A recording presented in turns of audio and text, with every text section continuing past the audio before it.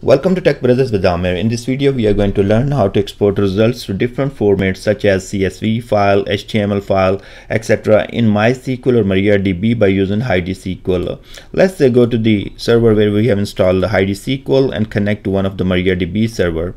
Now we can see the databases. I have different databases such as Tech Brothers IT, and here I have table called the employee. Now take a look on the data and we can see that it has total of 2000 records and it is shown around 1000 records here, so we can see that. Now the question is, if you would like to export only these 1000 records, you can do that, or even whatever the query. Let's say you change your query and select top 500 or something records, you can do that. Select start from employee, limit 500. Okay, in this case this query is going to return us 500 records. Now we can export these results, or if we want to export all of these, then we can also do that. Let's go to the tools, and here we have export grid rows.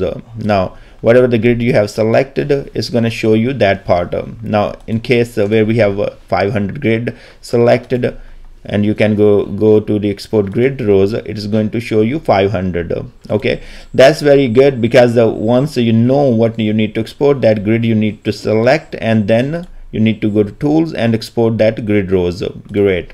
But in my case, what I would like to do, I would like to export all these 2000. So here it is showing me 1000. So what I need to do, I will hit show all. Now it is going to show me all 2000 records, and then I will export it. In previous you were seeing only 1000 rows here, because the grid was returning 1000 rows. By selecting all, now it is returning us all the rows. In my case it's 2000. Okay, let's go back here, and also you have different options here. You can have a sorting, but doesn't really matter for CSV file if you are exporting, but you can unselect some of the column. Let's say I don't want the column IP address, so I can uncheck that one, get the results whatever I need to, and then go back to tools and export. Okay, let's export it and walk through the wizard. First of all, you will be selecting the destination, so browse to it wherever you want it. Export CSV file, that's what I'm gonna name it. So right here, hit OK. Now you have different encoding. In my case, ANSI is fine. You can have ASCII, Unicode, UTF-8, whatever works best for you. You can select that. Now the output formats, so we have variety of them. In my case, I will go Excel CSV. You can have delimited text, HTML, XML, SQL insert. So there's tons of variety, even JSON. That's really cool. I mean, this little the tool is very I will say the tool is very powerful when it comes to the export. So you can use any different formats.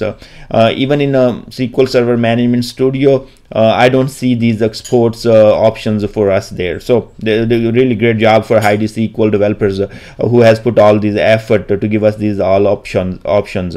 Now here you can have different if you can include the column names and all that, you can have field separations, you can change those values, and finally you are going to hit OK. The file should be created. So you can see that we have export underscore CSV file.